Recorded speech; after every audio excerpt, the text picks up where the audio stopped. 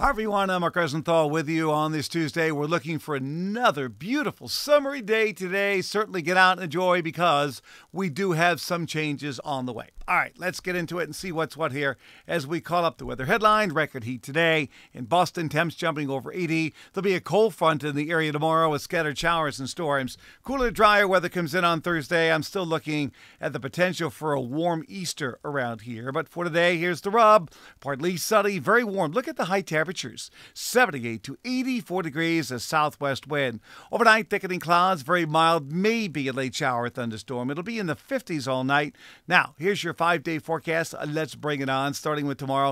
A lot of clouds, scattered showers, maybe a heavier thunderstorm. It'll be near 70, but by Thursday, partly sunny and dry, 62. Friday, sunny, 60, cooler at the coast. Saturday, a sunny start, increasing clouds, showers and storms at night. It'll be in the 60s. And Sunday, maybe an early shower or thunderstorm. Partly sunny, very warm during the afternoon. Temperatures in the upper 70s. So how about that? Then after that, I think some cooler weather returns several days after that. So we're not locking into this real warm pattern just yet. Anyway, that's my forecast. Thanks for checking in. Have a great Tuesday. Stay tuned for updates. I'm Mark Rosenthal.